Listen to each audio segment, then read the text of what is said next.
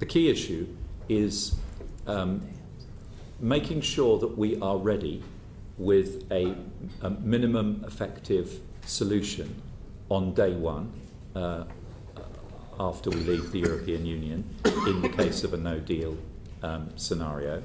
But making sure that we don't start committing substantial amounts of funds any earlier than we need to, in the hope that that no-deal scenario will become something we don't have to plan for in the future.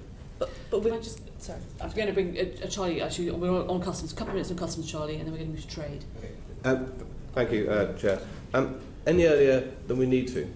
What is the date that we need to, if there is no deal? What is the cut-off date? It will depend on the particular areas in question, and that's continually being refined.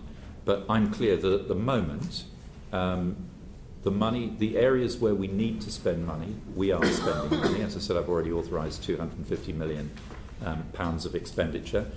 There will be a rolling programme. There will be some areas where we need to start spending money in the new year if we can't tell ourselves that we are moving steadily and pretty assuredly towards a transition agreement.